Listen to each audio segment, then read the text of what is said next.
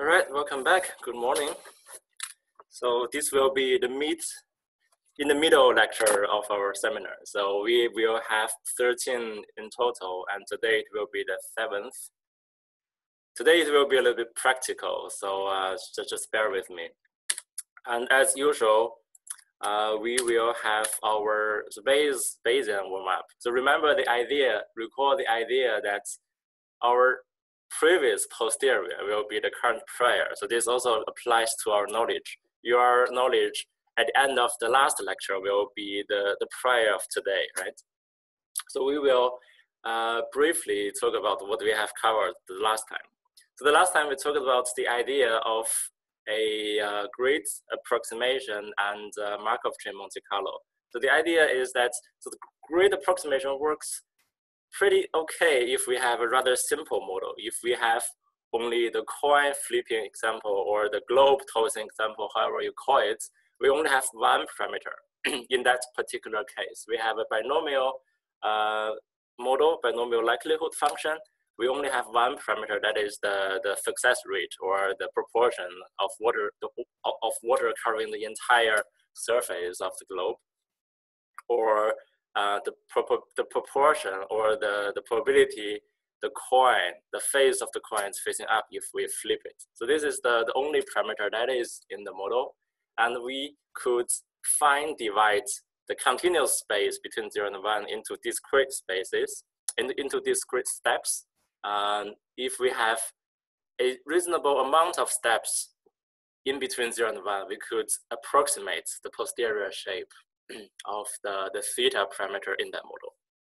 Okay, that worked pretty okay. We have the grid approximation solution to that problem, and that binomial function, in fact, is simple enough that we could even solve it by paper and pen. So we could solve it analytically. When we have more complex models, for example, if we have, I can't really give you a concrete example, but maybe a linear regression, we have 2 parameters. That also works fine if we want to use a grid approximation, that's fine.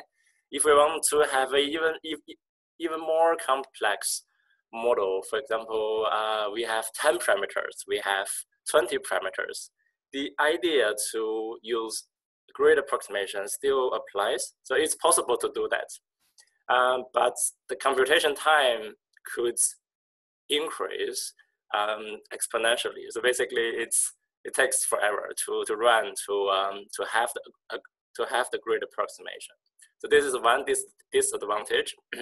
Another disadvantage is that if we have a parameter that has if we have a parameter that does not have a boundary. So in our binomial example, the theta parameter, so by definition, it is a parameter above 0, smaller than 1. If we have a slope parameter in the regression models, the slope parameter can be positive, can be negative, can be anything, can be large, can be small. So there is no theoretical boundary of that slope parameter. If we do want to use grid approximation, then we have to arbitrarily superimpose a lower bound and a upper bound onto that theoretically unlimited parameter. So this is another challenge if we do want to use a grid approximation to that regression model example. So then that gave us some motivation to move forward to get rid of the grid approximation approach. So what we had, so what we would like to solve the posterior function. So the posterior function, as we know, if we know the Bayesian equation, the posterior equals to the product between the prior and the likelihood, and then divided by the P of data. So that's a normalizing term. So the challenging part is the denominator is rather complex to compute. And that doesn't actually give us too much information if we do compute, because that's basically a marginal distribution over all the possible parameter values, right? P of data is P of data given theta, and then we integral or sum up all the possible theta parameters. So P of data is always P of data. That does not depend on the parameter. That also does not give us information about the parameter. So what I'm describing is that doesn't really so useful to know what P of data is. And then we use the property to say, well, the posterior is proportional to the product between prior and the likelihood to get rid of the denominator. And then to use this property, we could use a approach called Markov chain Monte Carlo to approximate the shape of the posterior. So then we talked about one example of MC robots. So suppose then there is a mountain. We wanted to know where is high, where is low. And we sent the robot, and the robot does not have vision. So the robot cannot see where is high, where is low. Instead, the robot has a elevation sensor. It returns to us the elevation meters above the sea level. So basically where is high, where is low. And then the robots propose random movements and random steps to gain a knowledge of the mountain, of the place. So there's a simple rule is that if the proposed new location is higher than the previous location or than the current location, the robot definitely visits the new location. And if, on the other hand, the proposed new location is relatively lower than the current position, then the robot calculates a ratio. So if the ratio is okay-ish, so 0.9, for example, then the robot has a relatively higher probability to visit the new location. And if the proposed location is a lot lower than the current one, so for example, the ratio is 3%, so then the robot will only have a 3% chance to visit that new location. So this is the simple rule. To sum up in one sentence, it's like the MC is trying to approximate an unknown shape. So this is the goal. This is the goal of the MC algorithm. And as we could imagine, this MC algorithm is not so difficult to code, honestly, but there are multiple variants. So we didn't really say too many of the different types of MC, but I told you that one of the MC algorithm is the Hamiltonian Monte Carlo, so the HMC. But it is pretty sufficient, and it is the one used by Stan, the programming language. And then today we will be focusing on Stan and how to implement that to our globe tossing example. All right, so that's the kind of a summary from the previous lecture. I guess we are on the same page, more or less. So now let's continue. So we will briefly talk about Stan, the feature of the language, and then we directly will move to the example, so how to implement it. So after the implementation, I will tell you more about the Stan language, maybe today, maybe the next week. Okay, good. So we will go here again. So this is their diagram.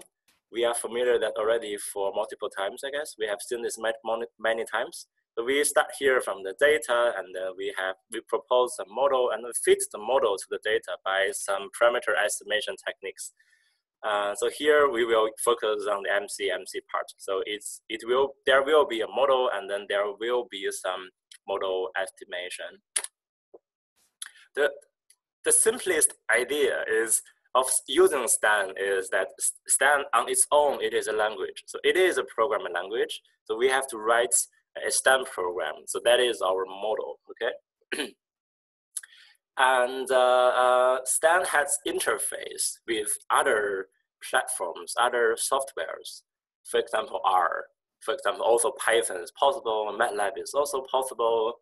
Stata, I think, is also possible. So Julia is the rather new language. It is also possible. So Stan has quite a few instances or interfaces to integrate with other programming languages. And if for some people, they just like command line, they want to use terminal, they would like to use terminal to do whatever they want. So then in this case, excuse me. So in this case, there is also a version or a variant called CMD Stan, so command Stan. So anyway, Stan interacts with other platforms or software.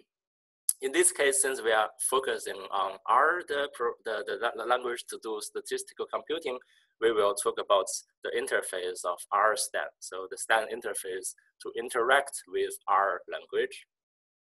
So as you can see, we have two parts, right? So one is the R part, and the other one is the Stan part. And what we do is that we prepare everything. So if we run experiments, we just log all the data, and then we put data into R, and then we prepare the data in the format that Stan likes. So we prepare our data in R, and then send or parse all the data from R to Stan. And then Stan knows, okay, where the data is and what the data variables are. And then Stan will do the computation. So we'll do the parameter estimation. So what we do is that in Stan, we will configure a model. It can be a binomial model in the globe case, globe Gaussian case. It can be some others, regression or more rather complex cognitive models we will be covering in the second half of the seminar. For example, a simple Risk-Wagner learning model, we can also do that instead. So that's our purpose. We will focus on that in the second part of the seminar. Okay, so we prepare data in R, and then we write a model in Stan, and then we give the data from R to Stan, and Stan does the computation using a variant of MCMC, and Stan will then return the results from the computation back to us in R, and then we could do the further analysis in R. So this is the simple idea. So then we will use the samples. So recall the idea MCMC algorithm draws random samples to approximate the unknown shape. So we will use these samples, random samples, these approximations to do further inference, statistical inference, to draw conclusions according to our research question. Good. So now we go back to these steps of Bayesian modeling. And we covered all of this I shown here. And how does that look like if we want to do it with Stan? So here, first step, so to have a simple recap, we need a data story. So think about how the data might arise and what this means if we want to do programming or if we want to do parameter estimation using Stan. So a data story simply means we have to write a Stan program. So as I told you, Stan is a language on its own. So there is a file extension. It's called .stan. We have to write a model, a separate file, and we save it as something .stan. My model.stan, for example. And then the update part. So the update part means we now have the model, we now have the data, we want to throw the data into the model, right? We feed the model to the data, and then to educate our model by feeding it. So this, in practice, means we run Stan, and then using our Stan, the interface with R or some other Stan instances. So this is done by executing the running part. That is the core of the model estimation. Good. And then the last step is to evaluate. We have to compare the model with the reality. And what does that mean if we want to do it in practice? So that means we could evaluate our MCMC samples. I told you with our Stan that's possible. So our Stan package that does not only estimate the model, that the RStan package also contains quite a few useful functions for us to evaluate the results of the MCMC samples. And if you do want to do it a little bit interactively, so the idea is if we want to use RStan, we have to know quite a few commands. We have to type commands. And if you click the buttons, there is a version called Shiny Stan. It's also RStudio based. So then it is browser based, and we could do more interactively to evaluate the results from running our Stan. Good. So those are the steps. As simple as write a Stan model, fit it, evaluate the results. So those are the 3 steps, as simple as that, for this example at least. Good. And before we go to the example, so I can tell you a little bit more of the steps of using Stan. So this is a little bit technical part. You do not have to worry too much, just to give you the idea of how that runs under the hood. So if we have a model written already, and then if we want to estimate to fit the model, right? So the first step of that STAN is STAN program. First, we'll read the file, something.stan into memory, so into your RAM. And this can be, so here, it can be a simple model. And then on the background, STAN will do some source-to-source transformation to transform the STAN file into C++. And then this is where the magic happens. And this is something that you do not have to really know about too much. And then there's a compiling part, C++ compiling, and this might take a while.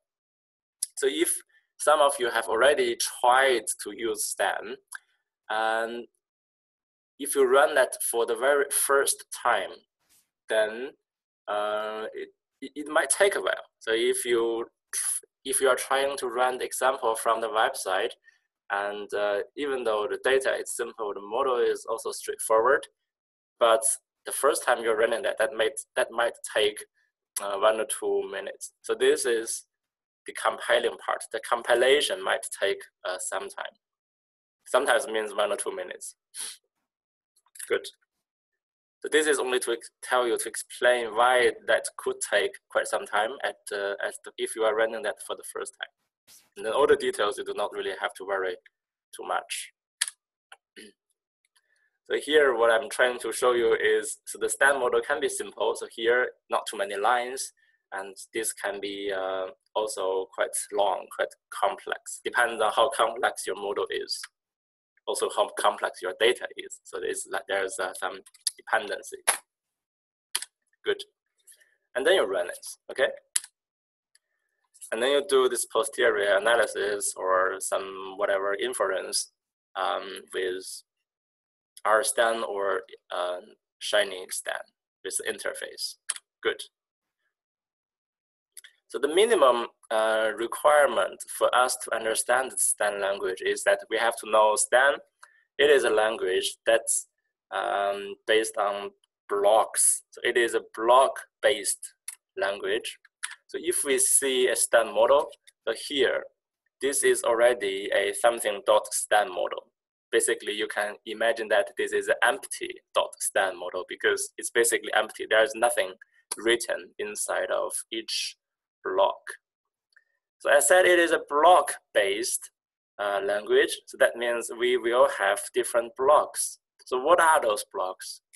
So here I show you one of the simple skeletons. So this is a skeleton. So if you write a STAN model, you can basically write all of this here. It's empty, and then you can give whatever you have. You can give the data, you can give the model. But now I only show you the structure. So what are the blocks? So the very first one is called data. We have to tell STAN, or STAN has to know what the data is. What are the variables, right? So for example, in our binomial case, in our globe case, the data is, we have 9 times of experiments. We throw the globe 9 times, so 9 is a data variable. Capital N equals 9, so that's the data, right? We have how many times of water? So this is the observation after tossing or throwing the globe. We have 6 times of water observation. We could say small w equals 6, so that's also the data, it's a data variable. And transform the data, it is something optional. We do not have to talk about that now. We can see how we could use that later. So the simple idea is, when we have the data, we could do some pre-processing of the data, or we could also introduce quite a few some constant variables in the transform the data block. If you don't know what I'm talking about, that's okay. So we will talk about that later. In the second half of the semester, we will see that in other cases. So important is the first one, the data. We have to tell STAN what the data is. This is also important. Parameters. We have to tell STAN, so well, which parameter we are interested in. In this case, we're interested in a parameter called theta, the water covering the surface, the proportion. So this theta parameter, the success rate in the binomial model. So the theta is the unknown parameter that we want to know. So we want to sample from that posterior. So here we could say, well, this is a theta parameter. We call it theta. And then we say lower bound is 0, upper bound is 1, because we have to, there is a boundary by definition, right?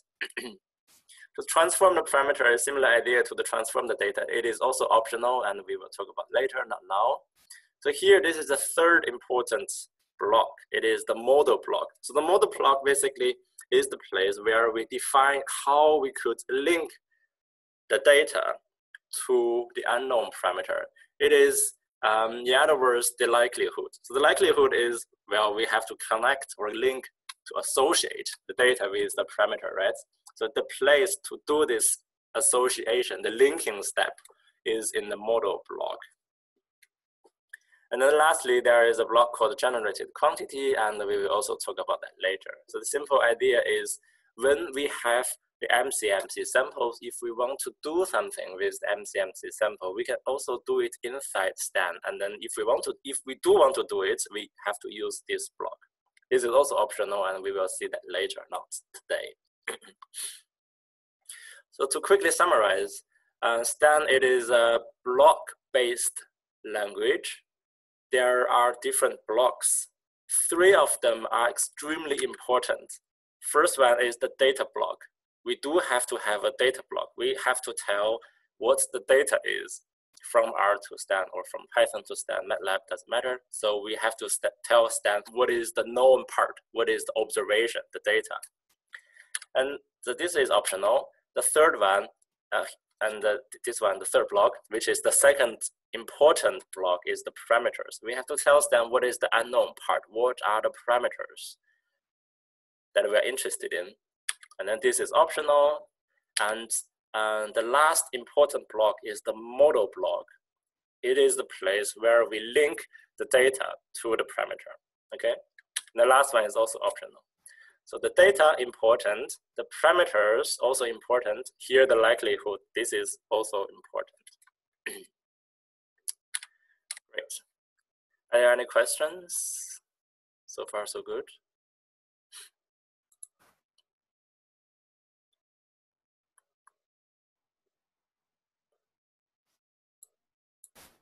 Everything's fine?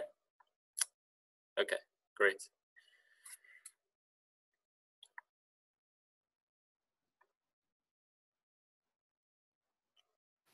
Yeah, so there is a question regarding the review comment. We can have some time later to discuss that.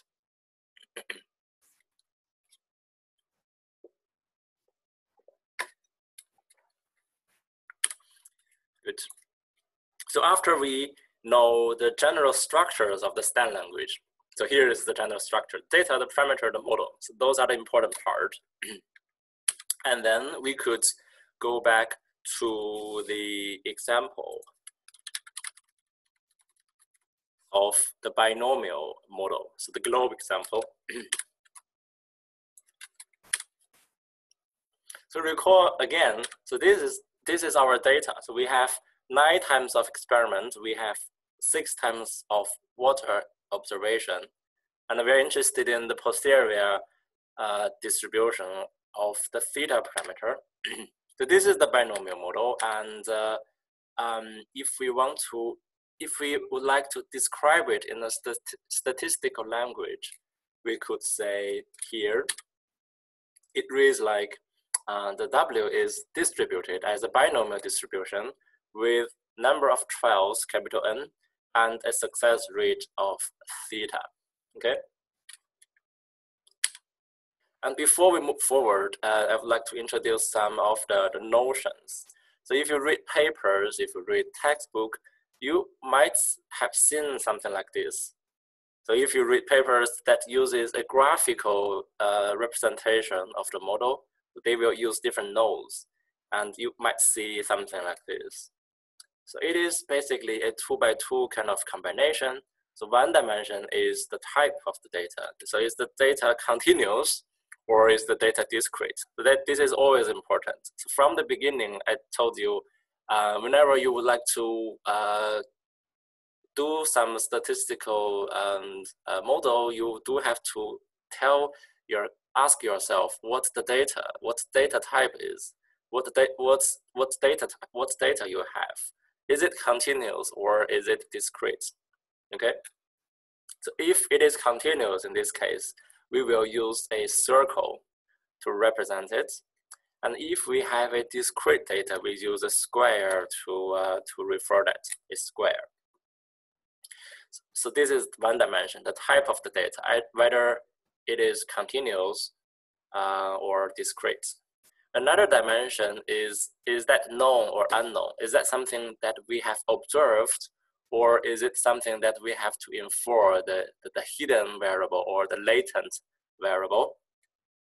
If it is observed, we use a shaded color. So the background color, in this case, it is gray, right? Just gray shaded. If it is unknown, then we have no background color, just white or transparent. So then we have these 4 different combinations. We have a continuous, unknown, in this case, a white circle. We have a known continuous, it is a gray circle. And here we have an unknown discrete variable. It is a white square. The last one is a discrete observed variable, a gray square. Okay, so we have these 4 types of graphical representation of the types of the variable.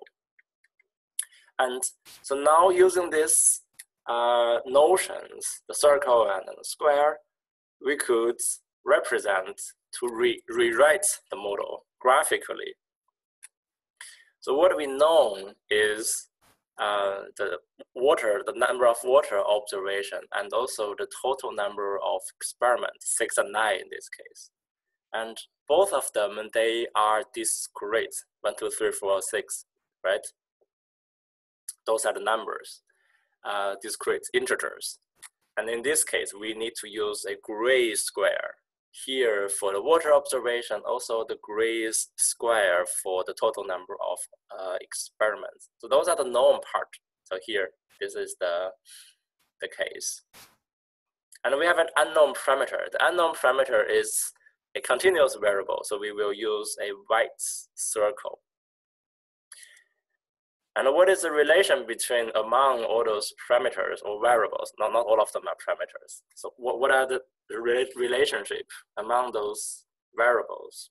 So we have the n and we have the success rate, and this tool will determine or decide how many of water observations we are expected to have. So this is a graphical illustration of the binomial model, okay? And we know this, the W is distributed as a binomial distribution with capital N and a theta.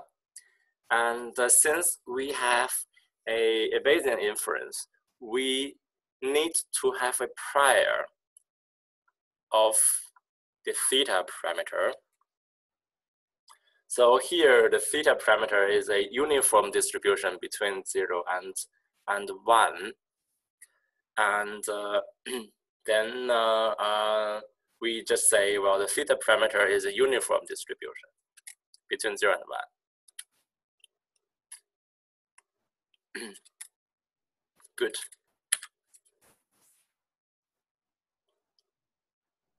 So now it is a summary, a picture of what we have, right?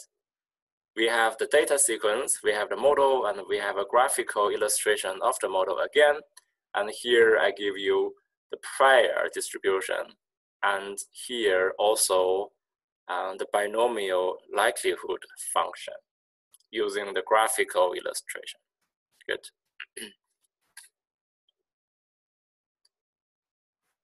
Are there any questions? What is that? Are the videos laggy?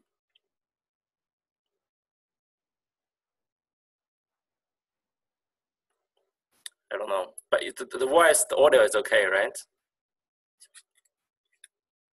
I will try to minimize my movement of the cursor.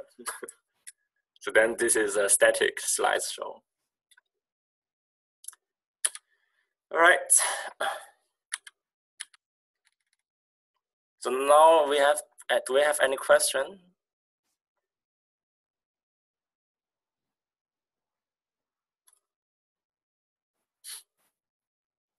regarding the binomial model?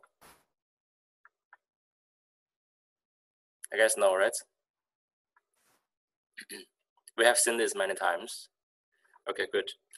So now what we will do finally, so we will go to the practical part. So this is STEM model, and let's do something a little bit different. Instead of I tell you what to run, how to run, and we will write our own STEM model. So this is what I wanted to do.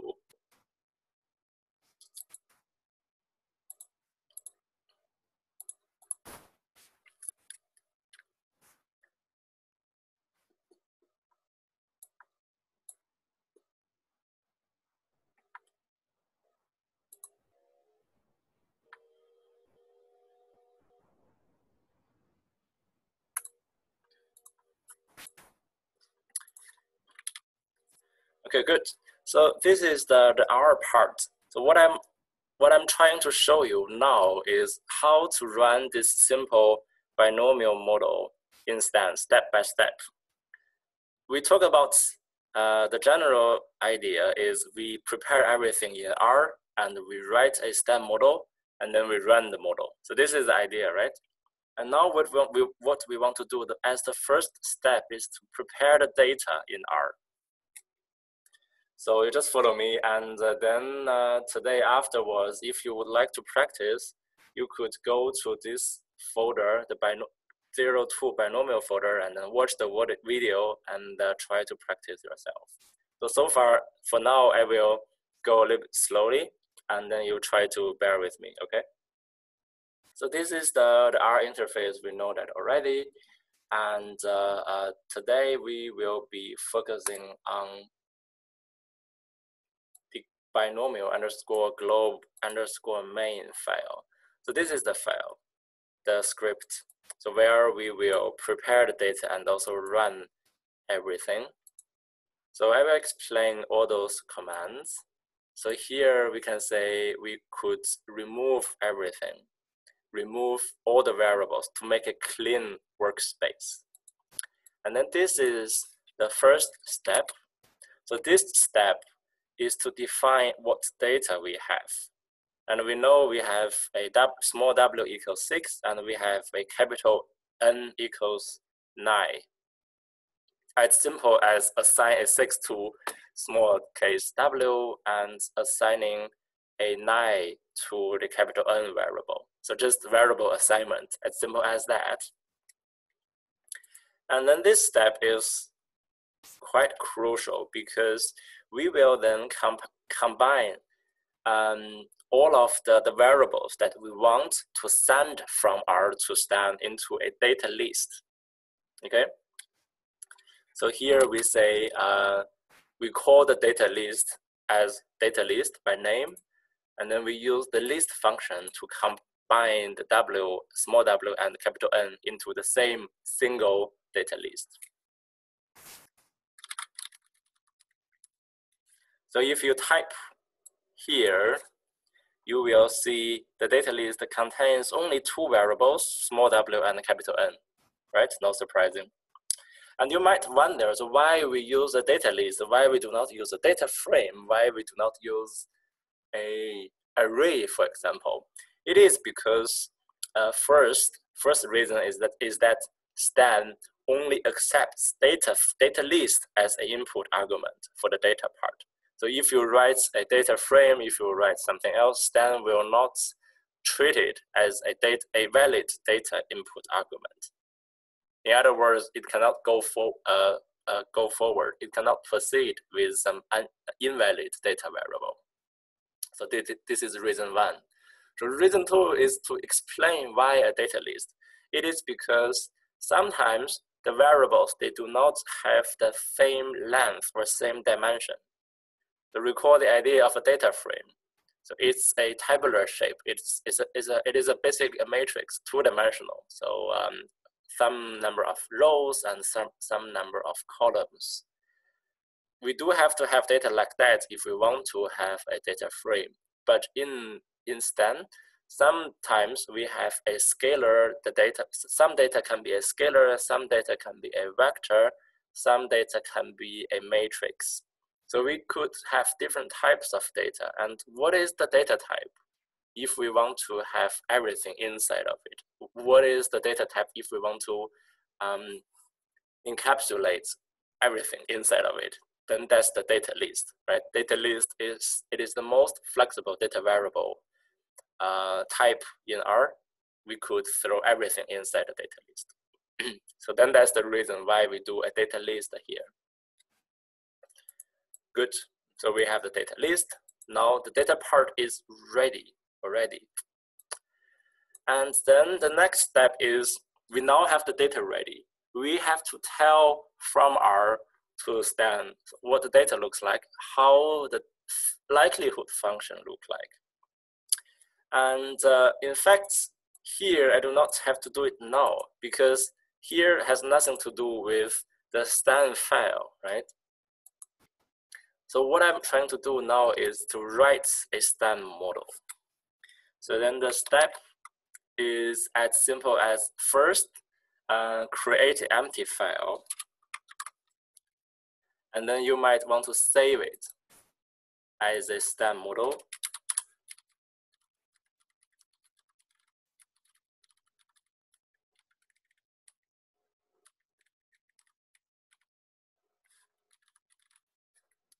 So you create an empty file and you save it as my_first_Stan_model.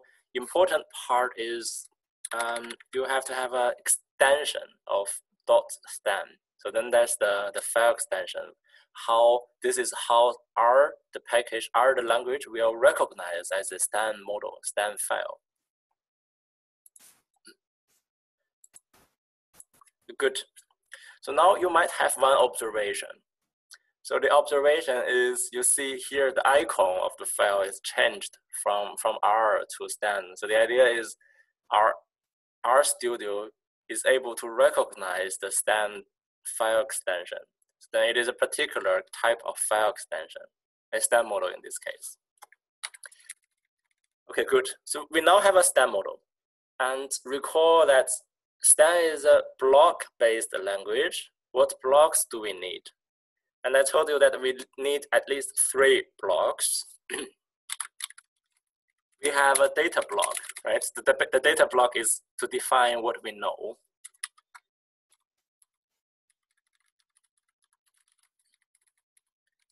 And then the second block is the parameters block to define what we do not know, but we're interested in. And then the third block is a model block. So the model block is to make the connection between the data and the parameter. In other words, this is the place to define the likelihood. Okay, perfect. So this is the structure. It is empty. And whenever you write a Stan model, I would really encourage you to write this way. So you write first the structure, the empty blocks, and then to build complexity on top of the empty structure. Okay, so now we will focus on each of the block one by one. So the data block, as I told you, is a place to tell Stan what the data variables are. And we have only 2 data variables. We have this small w and the capital N, right? So those are the data variables, the small w and the capital N.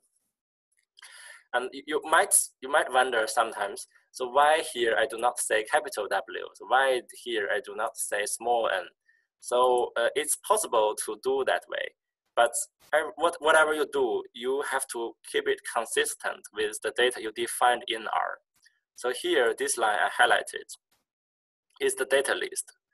These variables, the name of the variables has to be the same as here. So I have to change the order of what I'm saying. So here, these variables, they have to be the same as what you define here in the data list, because you define the data list first, and then you give it to Stan, okay? So this is the order. So they have to be consistent. If they are not consistent, then you could imagine Stan will not find the match in the data file, in the data variable, and then it cannot go forward. Good. So we know the variable names, small w and capital N. And here there's some error or complaint here. There's something wrong. Each line instead, you have to terminate that with a semicolon. So this is something you might have to remember. So every time you write a line, you have to terminate it by a semicolon. So here, the block name here, you do not have to do that, but everything inside, you have to have a semicolon. Good. And there's still an error. So what that means, right? So in theory, instead, in the first place, if you have never seen it before, this is a language. It is also a special feature. So whenever you want to use a variable, you have to define the type of the variable. Type means, is that a scalar, is that a vector, is that a matrix, or it can also be specific. So is it, if that is a scalar, is it a discrete variable, or is it a continuous variable? Okay. So we have to declare the type of the data. So we know that the small w, both of the small w and the capital N, they are discrete variables. And to declare a discrete variable instead, we use the keyword, the preserved word int for integer. So it is integer, and the name is small w. And we do the same for the capital N, okay? So this is variable declaration. It reads as, we declare an integer variable, the name is small w, and we declare another integer variable, a discrete variable, the name is capital N. So this is the data declaration. So if you have seen this, if you haven't seen this before, and if it is the very first time you are seeing this, you might really think this is a little bit weird, because all the other languages you are learning, you do not have to do the data type declaration. You can just use it, all right? And in this case, the reason here is because there are multiple checks, and because we will use statistical distributions. So some statistical distributions only works with discrete data. Some other distributions only works with continuous data. So you have to tell explicitly so which the data type is, otherwise there will be a mistake. So in this case, because the data is a discrete variable, we might only consider something like a binomial distribution or Poisson distribution, because that distributions, they deal with discrete data. In other words, those discrete data cannot be following a normal distribution, which deals with continuous variable. So this, in other words, is trying to make yourself think twice before you really go forward. And this is also a way to prevent mistakes, because if you know the type of the data, you really won't make too much mistakes. Okay, so you will see more examples, and you will get used to it whenever you use it. And at the beginning, you might think it is weird, but gradually, I guess you will love it. Good. So here it is the data part, integer of small w and integer of capital N. So that's it. So what I usually also do is to give a lower bound if we know the range of the data.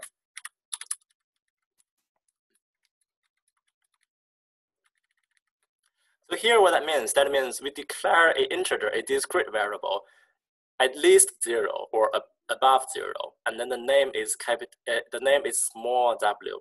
So why I say a lower 0 here? Because sometimes by typo, if you have a typo in your R script, you might just type small w equals -6 for whatever reason. You just say -6. This will be accepted if you do not have the lower bound, but it will not be accepted if you write this way. So far the way I showed you here. So it is a sanity check to further prevent you from making mistakes. right? If you know the data, it must be positive. If you have a number of participants or number of trials, you can also do this way. You can also say lower is 0 because the number of participants cannot be negative. The number of trials can also not be negative. So it is a good sanity check from my point of view. Okay, that's it, the data part. And then we have the known part, that's the data. We have the small w, we have the capital, and now we move forward. We move forward to discuss how do we declare a continuous variable in the parameters block. First of all, we have to name it theta with a semicolon. Now we are used to it already. So int is the keyword to define a discrete variable. And what is the keyword for declaring a continuous variable? In Stan, it is a real number. Okay, real number is continuous, good. And by definition, the theta parameter in the binomial function, it is a parameter that's above 0 and smaller than 1. In other words, we have to give the boundaries in this way. So it reads as we declare a continuous variable, minimum 0, maximum 1, and the name is theta. Okay, so that's the parameter part. It's done. It's as simple as this line, this one line. And the final step is to write down the likelihood function. So how we connect known part with the unknown part. Okay, so this requires you to have some domain knowledge of what distribution you would like to use. In this case, I told you it will be a binomial model, but what if you do not know? So I will cover both of the situations. In this case, for now, we know it is a binomial model. And what we want to do is to specify how we would like to specify this, to write down the binomial model in the model block. Okay, good. So recall from the slides, we have a small w is distributed as a binomial function with a capital N and a parameter theta. Sorry. Yes. So we wrote this way on the slides. And surprisingly, or maybe not so surprisingly, instead we can write this way, the same as how we declare that in the statistical textbook. So here, this line, if you recall how we declare that on the slides, we basically copy paste from there to here, and we write this way. And then that's it. That's simply how we have a simple and a complete STEM model. So now I will just go back and walk you through one more time. We have a STEM model. We create empty file and we save it as my first STEM model.stan. It has a special file extension, STEM file. We have 3 blocks: the data block to define what we know, the parameters block to define what we do not know, and the model block to define how we link the data to the unknown parameters. Okay? And inside of each block, whenever we want to use a variable, we would like to, or we have to, declare the type of the data. So in this case, both the small w and the capital N, they are discrete variables. We use the keyword integer, int, to declare that. We could also give the lower boundary to have a sanity check. So this is what we did. And move on to the parameters block. It is a continuous variable. Then we use the word real number to declare the parameter theta.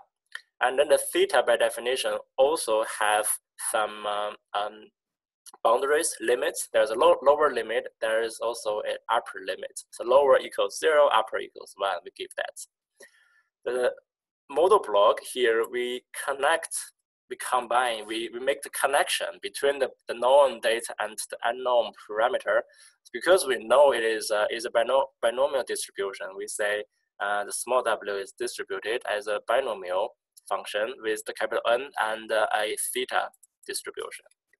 Okay, good. There is a technical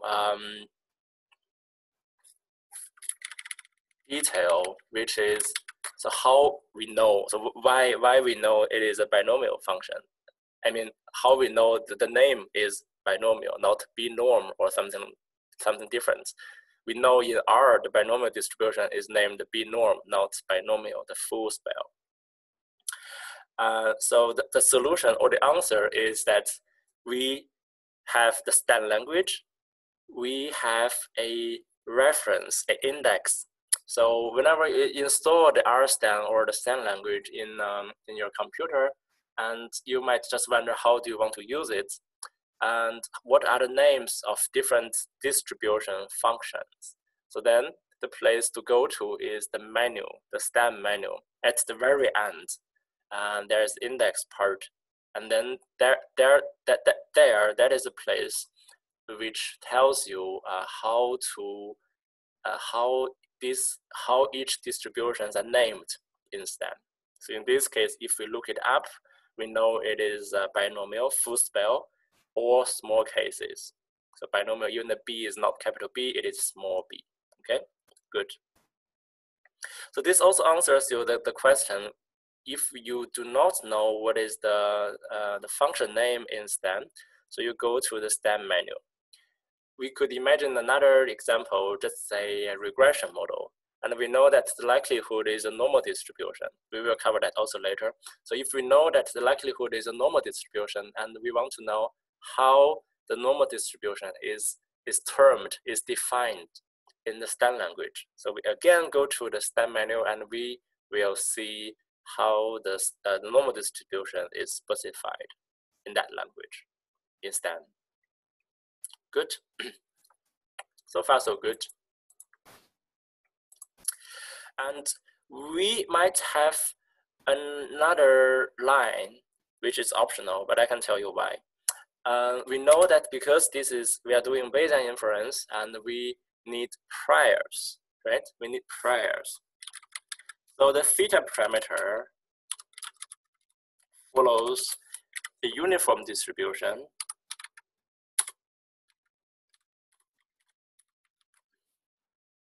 with a lower bound of 0 and an upper bound of 1. So this is the flat prior that we talked about quite a few times. So this line is optional. We can comment it out. So to comment out anything you write, or to make comments, you use double slash. So double slash means to comment it out, okay? So why this line is optional? So we do not have to have it. It is because we have already defined or declared the variable theta with a lower bound of 0 and upper bound of 1. This, by definition, will already have a flat prior in Stan. So here there is an implicit uniform prior. So if you declare this way already, this line is there implicitly. So you do not really have to write down. Okay? And then to make it really complete, so we could make further comments. We can say no data. It's obvious, but I just give you these the descriptions of each block. Unknown parameters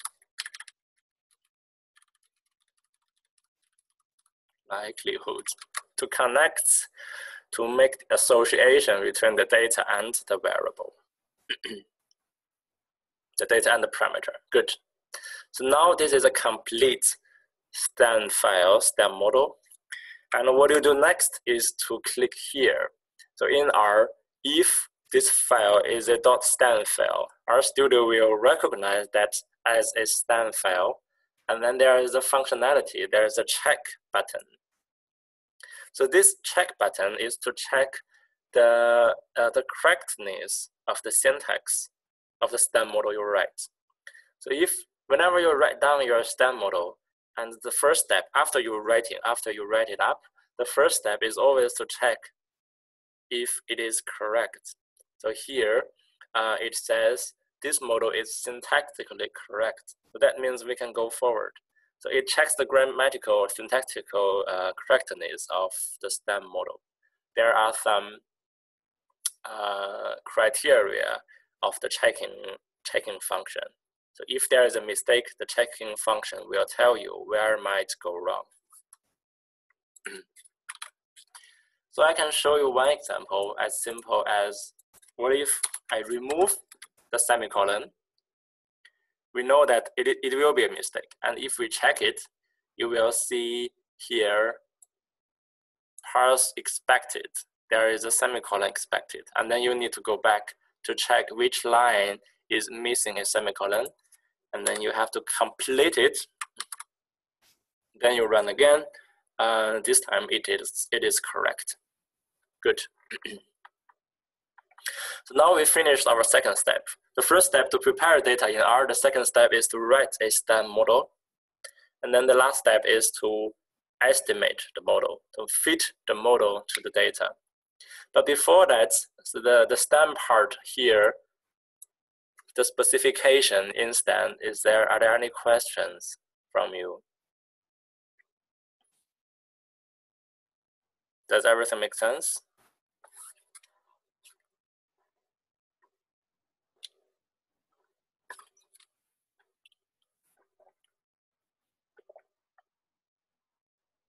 Good.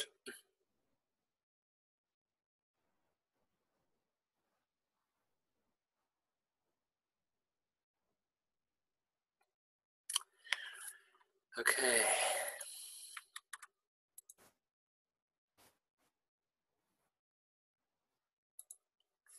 Yeah, there's a comment regarding using double slash to comment. So what you are familiar with is perhaps to use a hash tag to comment, right? Comment. And it was possible. Well, it is still possible. But then the STEM team, they changed it. So if you write this way, you will see a warning. So here, comments with the hash is not continued. So deprecated. Please use double hash in place of the hash. Double slash in place of the hash for line comments. It is still possible, but you will see the warning. It doesn't matter, but maybe to use slash, double slash in the future.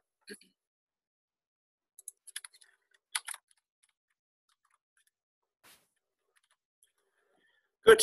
So now we move forward to fit the model to the data. So we have the data, we have the model, now we do to combine, right? So the first step is to load the library. And maybe I didn't send you the email last time, but I will do it today. Here, you have to install the package in the first place. And after the installation, if you want to use it, you have to call it. You have to load it into your R workspace to do a library RSTEM. And these two are for configurations. I will go back to tell you what they mean. Not now. We have to run it, and then I can explain what they mean. So here it is important. So what is the file name? So where R or R Studio could find your STEM model, okay? So you assign your file name in a string, in a character, and then you assign to a variable called model file. So this is simply the path, the folder, the subfolder, and also the name of your STEM file. So my underscore first underscore STEM underscore model. So that's exactly the way I wrote it. I named it. So here I will explain what is this. The number of iterations is, in the case of a MC robots, we ask the robots, so how many times it will visit each location. Because we would like to draw samples to approximate the unknown shape, we have to let the robot to visit a reasonable amount of different locations so that it could give us a stable estimation.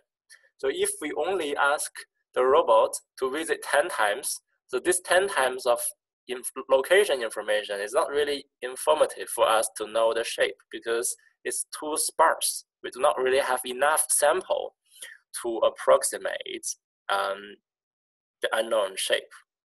So we would like to have some big enough numbers of visits for the robots to visit, right?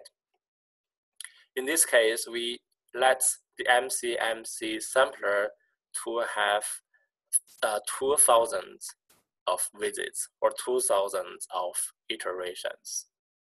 So this is the number of iterations. The next one is number of chains. So from the illustration we have seen the last time, each of the MC robots, it formulates a chain, right? So you have a random starting point, and then it visits from the random starting point to somewhere where the density is high, to somewhere where the mountain is high. Those are called MC chains. And if we would like to have a stable estimation, we do not ask only one robot. We ask multiple, because if in the case where multiple random starting MC robots, they converge at the same place, then that means it is stable. If one robot goes here and then the other robot goes there, then that means, well, maybe this result is not reliable. So we have to have a convergent evidence of the unknown shape of the parameter space. So in this case, we set up 4 random starting MC chains. So here, number of chains 4. Good. So the number of warm-up, it is for the HMC algorithm. So the HMC in the first place will fine-tune to find some internal parameters. So don't get confused. Those internal parameters has nothing to do with the parameters in your model. So it is internal parameter for stand for HMC to efficiently sample the unknown space, the posterior. So the internal parameters can be, you imagine again in the MC robot example, so how large each step is, for example. So something like that. So those internal parameters, how the algorithm works. So in this way, you could just basically have a simple understanding. And so I still haven't yet explained what N warm-up means. So to fine-tune these internal parameters, this procedure is called warm-up. And the warming up part requires MC samples.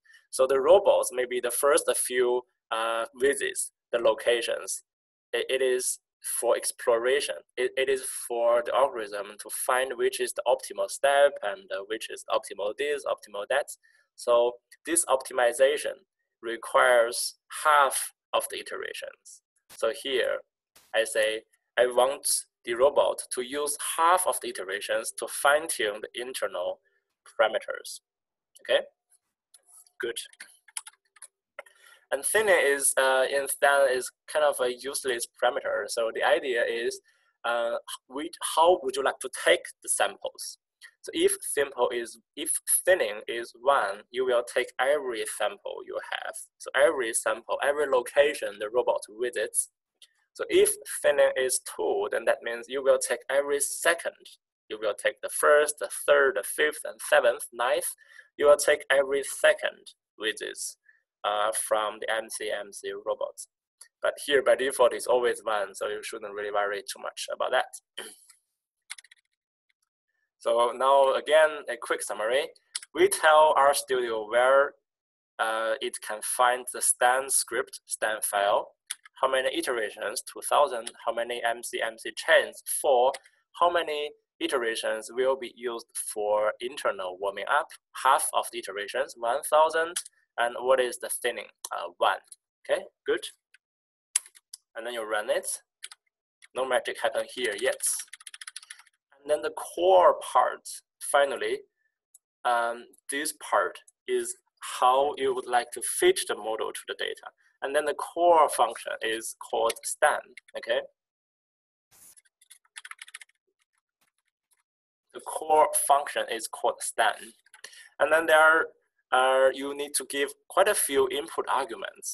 The first one is you give the model file, not surprisingly. And then the second line, you give the data as a data list, right? And then the chains is number of chains, and the iteration is number of iterations. Warm up is number of warm up, number of thinning is number of thinning. So those are the variables we define in the above place. And two more input arguments to specify how we would like Stan to run. So here, initial numbers, we just say all those MCMC chains, they start randomly. So they have a random starting point. Good. So we just say it is random. And the last one is the seed for the random number generations. The idea is we would like to be able to reproduce ourselves. We would like to have the results to be reproducible. So we know that the random number, they generate randomly or pseudo-randomly, if you know what I mean. If we set the seed, and then the random number generation will always be reproducible. It will be the same. So to set up the seed is for us to be able to reproduce ourselves. If we use the same seed, we will observe always the exact same results, okay? Good. So this is the core part, very good. And then before that, these three lines, and then after that, these three lines, it is to give you some helping message. So if you see here, what is the system time now? So when do I start? And then at the end time, what is the system time now when I finish? And then I use the finish time minus the starting time, which will be basically how long it takes to finish the model estimation. Okay, this is only for helping message, and recall how we used the cat function inside our script. We talked about briefly at the very beginning. Great. Any questions? Yeah, there is one. How do I get a seed? Right, this one. How did I get this number? This is what I mean, right? I guess it can be random. It can be 1, 2, 3. It can be 1,000, 2,000, 1,001. So here I can tell you later how I get this seed. So I run it from a random seed, and then I extract the seed of the previous run, and then I reuse it. So this is how I get it. But I can tell you later how I derive a seed from a random draw. Good. So now we have everything. Now we could finally run a Stan model. So we have defined everything. We prepared the data. We wrote the Stan file, and we specified how the model would run. So how many samples do we need? How many chains do we need? Okay, so those are the specifications that we would like to have. And then finally, we just run the model. So to run it, you just run it. You select all those lines, and then you execute. So as you could see here, it's running. It's hanging there. There's this stop button, means you can stop it whenever you want. In other words, now it is running. So there's a helping message. It says, now I am calling 4 simulations or 4 MCMC chains in Stan, and then now it's trying to execute. So as I told you a few minutes ago, the step of running Stan is Stan first convert or transform the Stan file into C++, and then does the compilation. So here now, what it takes time is the compiling part, okay? And then Stan will run from the C++, and then that's one of the reasons why it is efficient in terms of the speed and the computational efficiency. But don't worry too much about that. So now we're just waiting for the results. Well, we are waiting. Any questions?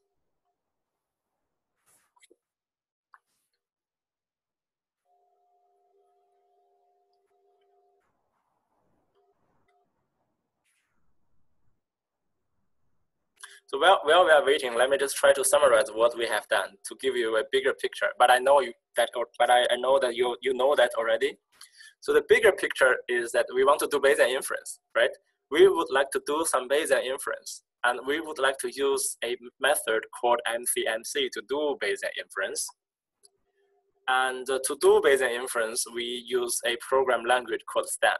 And to use STAN, we have to prepare the data in R and then to estimate the model in STAN. To prepare the data in R is simple and straightforward. We know that already.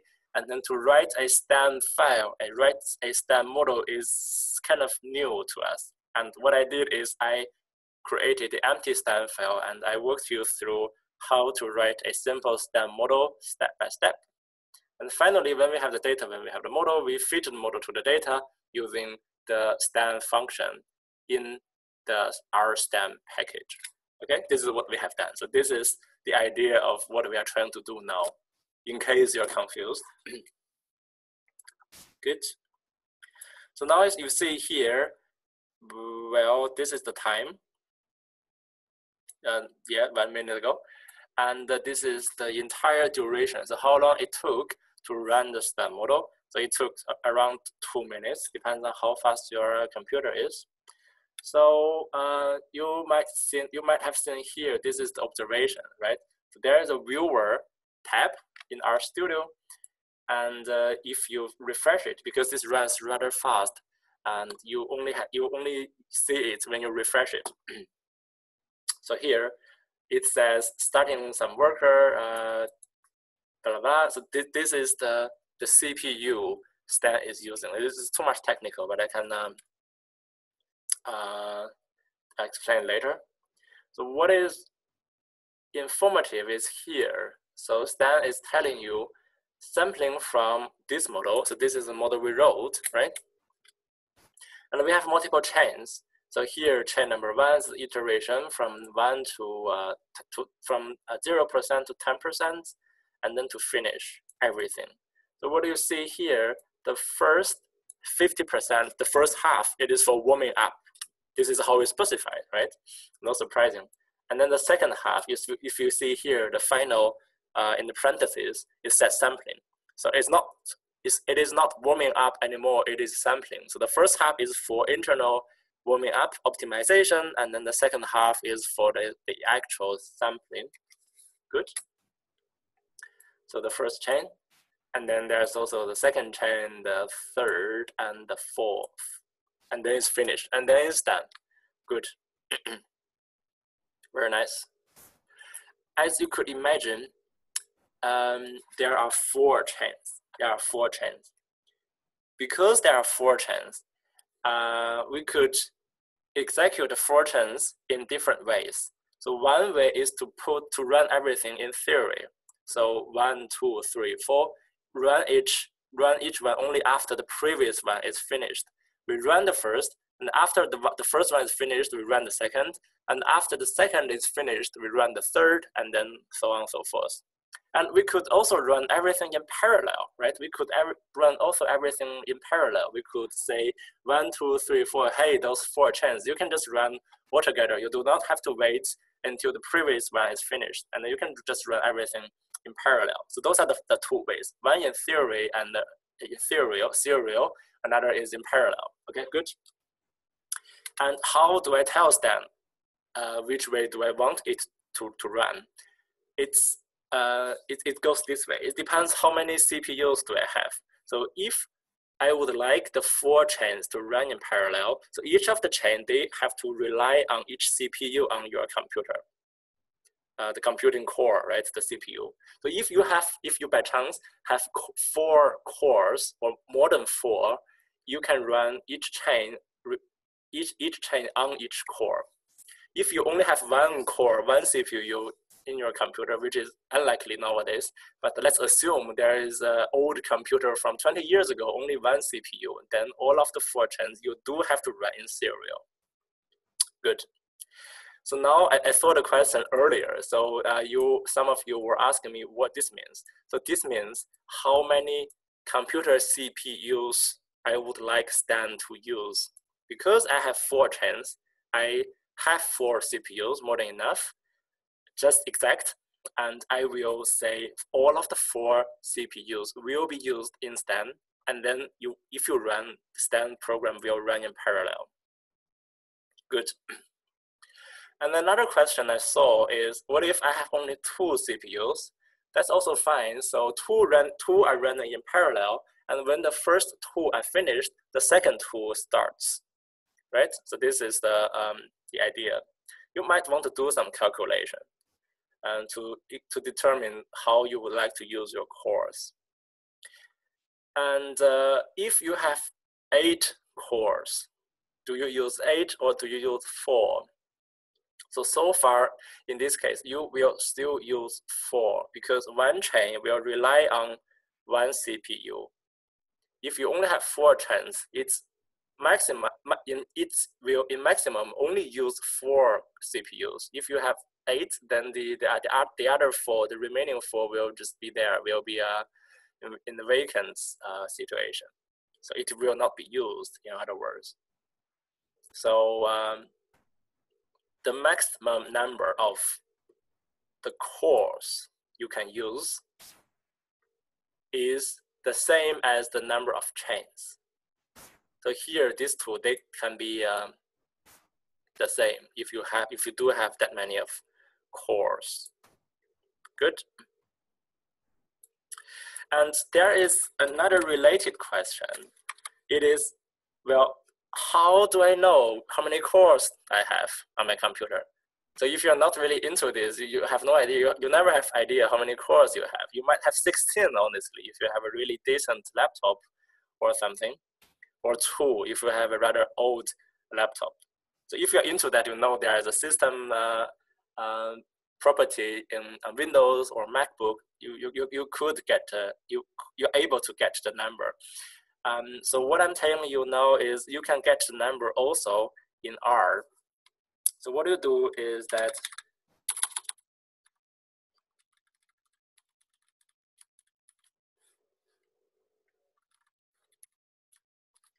there is a package in R which is called parallel. So the parallel package, if I write this way, I think I told you earlier, if I write this double colon, that means I am trying to call a function called detect cores from the package called parallel.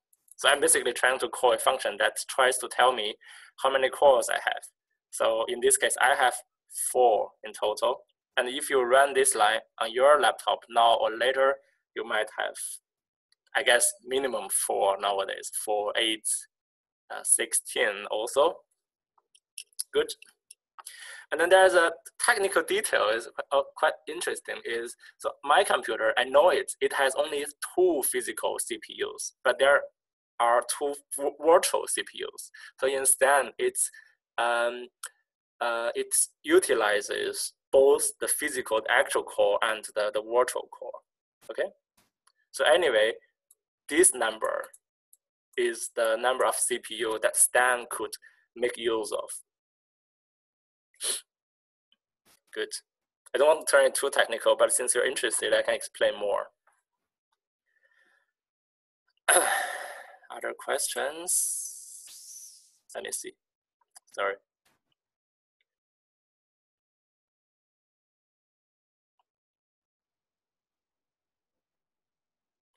Yeah, so there's the question. So will the calculation take longer if I have more data? Yes, I think so. Yeah, I think so.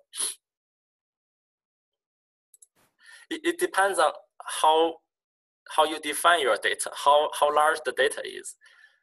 If I say here, instead of 9 and 6, I say 90 and 60, this is not a larger data. So those are still 2 integers, and the Stan is efficient enough. So what can be different is that if you have data from 20 participants relative to if you have data from 200 participants, this will make a difference if you cannot vectorize it. So vectorizing is another new concept, but that I do not want to talk about today, but I can talk about later. So here in this case, I only put 9 and 6. So in the model, only 1 line, right? So only 1 line. 9 or 6 or 90 or 60 does not make a difference in terms of the calculation. In this case, I don't think the calculation time will change a lot.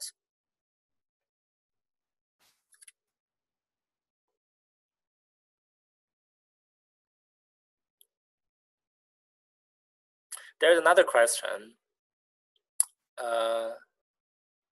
So where is it? Sorry. Is it possible to let the GPU to run the graphical processing unit?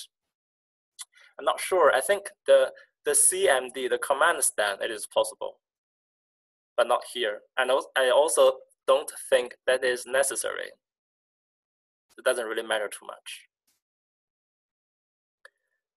Another question, so does the time, the calculation time, depends on the number of chains and iterations?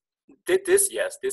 So if you have 2,000 iterations relative to if you have 20,000 iterations, of course the 20,000 iteration will take longer than the 2,000 iteration version.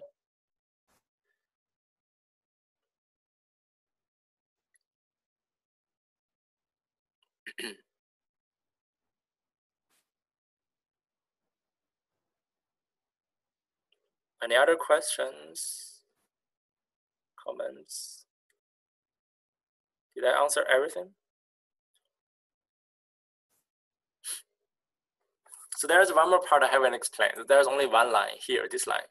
This line I haven't explained. So what that means, so we have seen that if you run a STEM model for the very first time, it might take a while, 2 minutes, 1 or 2, 1.5, because the compiling, it takes some time, right? In our previous case, I showed you, it took in total 2 minutes. So if I run it again, I'm selecting all those lines again. So I'm running it.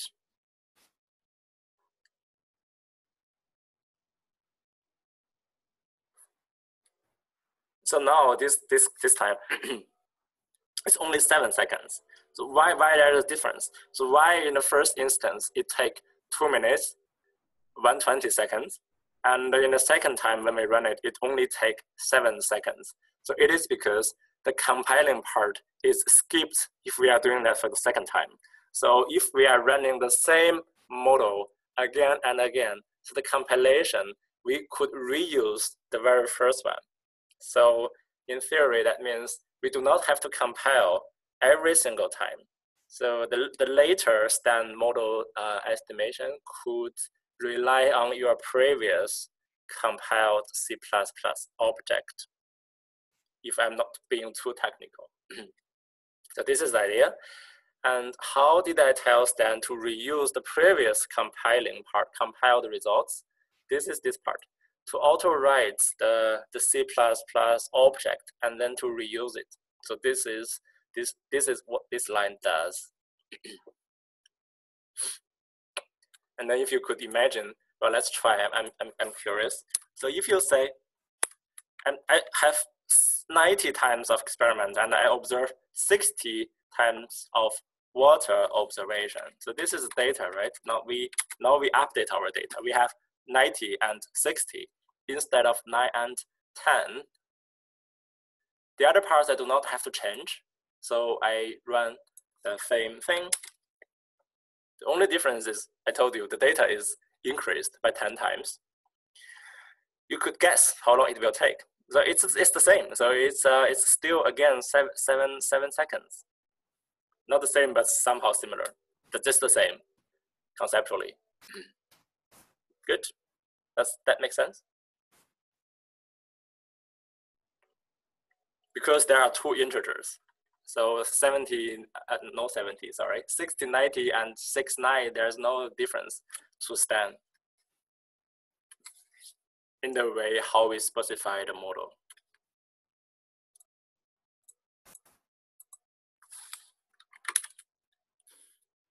Any other questions?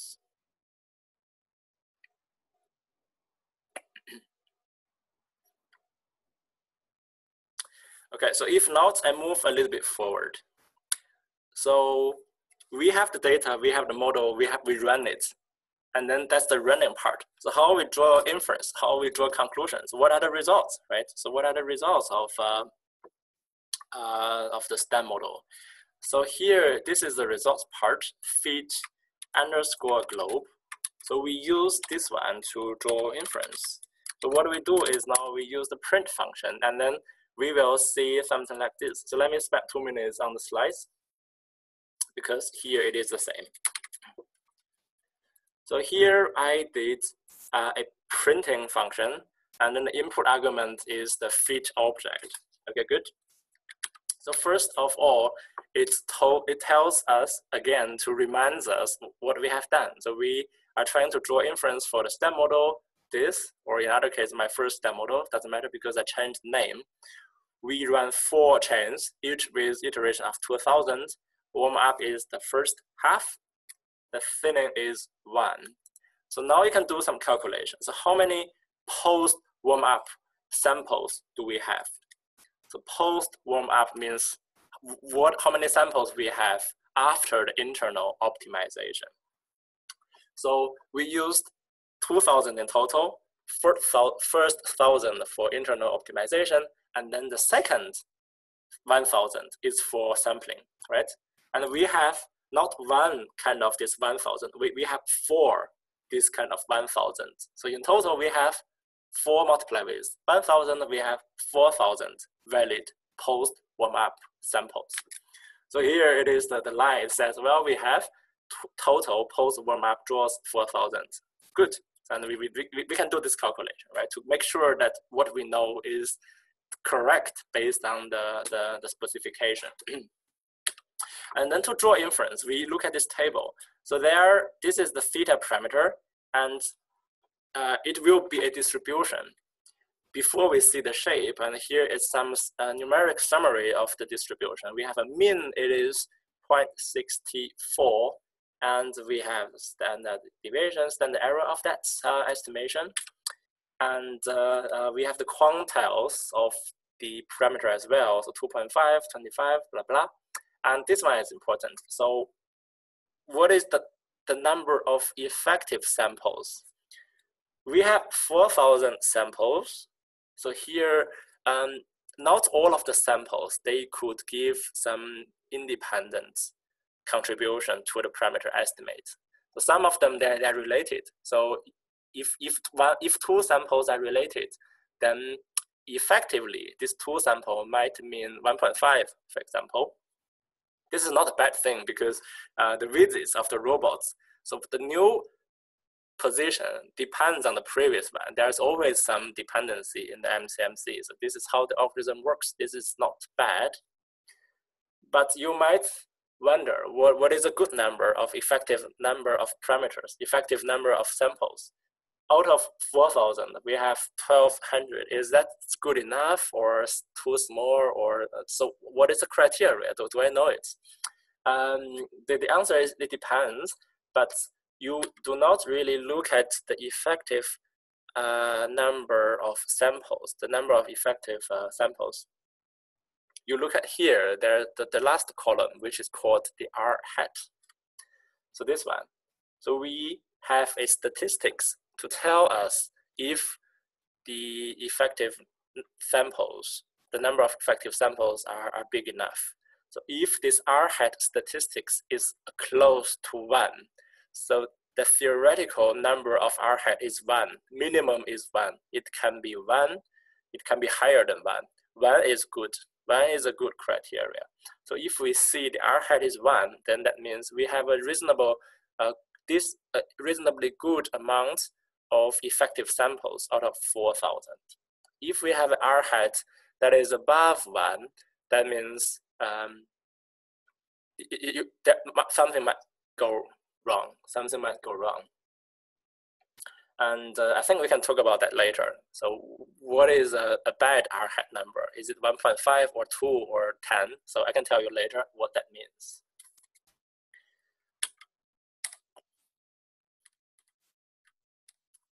Yeah, I think I will stop here. And I guess that's enough for today. To summarize, what we have done today? We are trying to do a Bayesian inference, again, for the globe tossing example.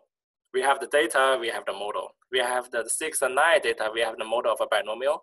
We prepare the data in R, we write a stand model, and we feed the model to the data, we run everything, and we have seen the results of using a print function to see the summary, to see what are the numbers. And then next week, we will see some illustration, some plots, and how that is connected to the other solutions, for example, from the grid approximation. And then we make everything together, and then we move forward onto some other examples. Good.